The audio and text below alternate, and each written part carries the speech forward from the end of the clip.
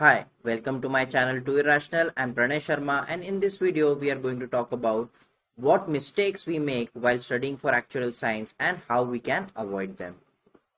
For any students who is starting with actuarial science, the biggest mistake that we make is not clearing our basics. Even though our actuarial subjects starts from very basic and explain advanced topics very well, we require some basic mathematics and statistics before we start our actuarial journey. These are the list of those basics that the institute suggests that we should know beforehand. In this, the top one, differentiation integration, is the most important because it is used a lot throughout our course. I have made video on few of these topics, so you can check that out on the card above or in the description below.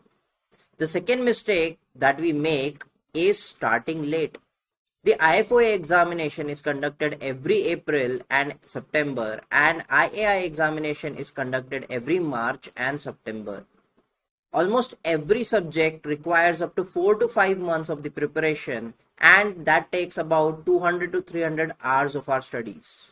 That should translate to about 15 hours per week. Now, this is a very rough estimate and you might require much more than that. I would suggest you should give at least this much time per subject.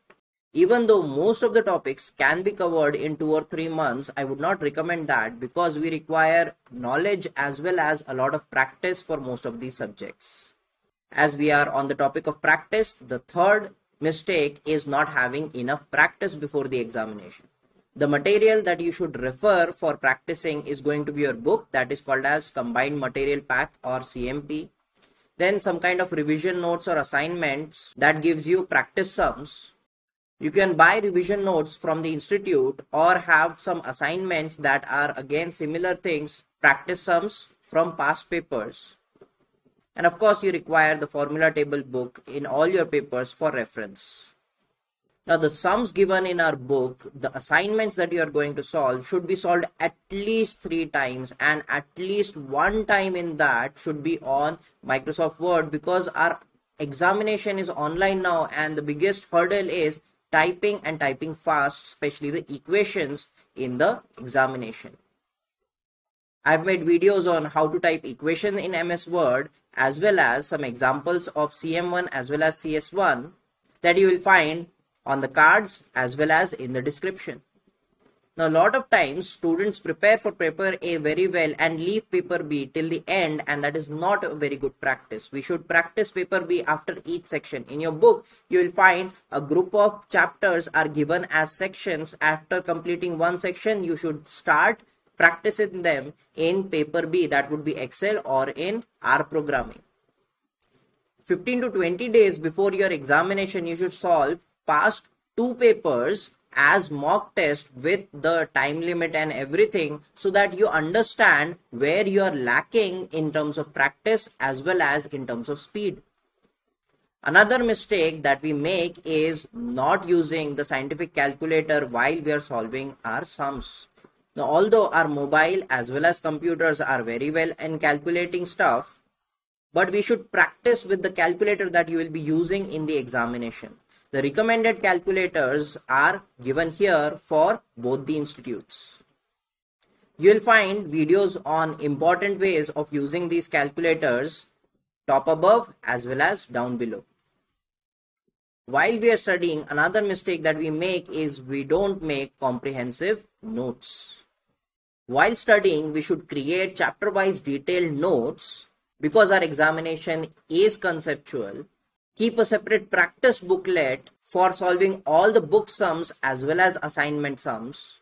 We should keep a separate formula sheet that we are revising each chapter as well as keeping them with us while we are solving all the sums. You will find that till the end you don't even need the formula sheet because you'll remember almost all of the formulas. Now, because we are going to solve in Word, we have to keep chapter-wise practice in Word as well and keep a formula sheet in Word. Now, it will be useful in IFOA examination because they allow us to keep any material with us, and it will be helpful to practice on Word and increase our speed. Now, at last but not least, the biggest problem is time management. We should keep a regular schedule, like maybe 15 hours a week, maybe 20 hours a week. For that, we need to pre-plan our studies. So each of the sections given in your book is usually taking equal amounts of time. So accordingly, plan your schedule and always leave some room to make up if you fall behind. And of course, we should keep revising that plan so that we don't fall behind. Make sure we are giving enough time. Sometimes you will require more time for a particular topic. Sometimes you will require less time than you had anticipated. This is very necessary so that we complete our course in time. And that should be at least 1 month before our examination, so that you keep time for practicing something that you may not have perfected yet, and for mock test, and again going through the whole syllabus. These are some mistakes that I made in past, and I hope you don't make them too. If you like this video, please like, share and subscribe, and I'll see you in the next one.